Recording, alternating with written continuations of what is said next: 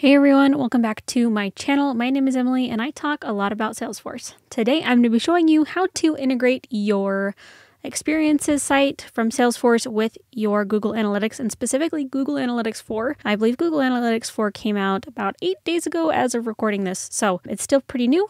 So let's go ahead and jump into it. I also have my analytics pulled up on another tab so I can grab that ID really quickly. It's called something different on the experience than it is on Google Analytics, so we'll go over that as well. I am going to go to settings here, go to setup, and then search for all sites. All right, then I'm going to go to my test site. So that one is just a test. Now I do have a customer service portal, and the Google Analytics integration is going to look different. It's a little easier to show you on this type of integration. So, all right, so now that we are here, I'm going to go over here to the gear icon and hit settings, and then go down to integrations. This might look a little bit different depending on what type of template you're using, if you are using a template or not. It also might look different if you're doing this for like an external web page versus a portal.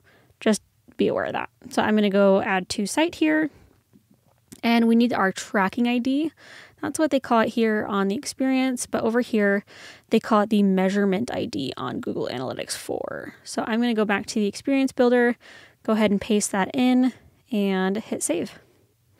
All right, so I did have to refresh the page, but once I refreshed it, I went back to the gear icon, hit integrations, it was enabled. So just know it might take a couple of minutes and it might look like it's not doing anything, but it did something, it worked, and we are all good to go. If we hit edit, it'll just have us come in and change the tracking ID probably. But with that being said, I hope that you found this video helpful.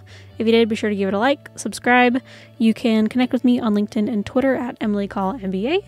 You can check out the courses on salesforceupskill.com. You can check out the blog at salesforceemily.com.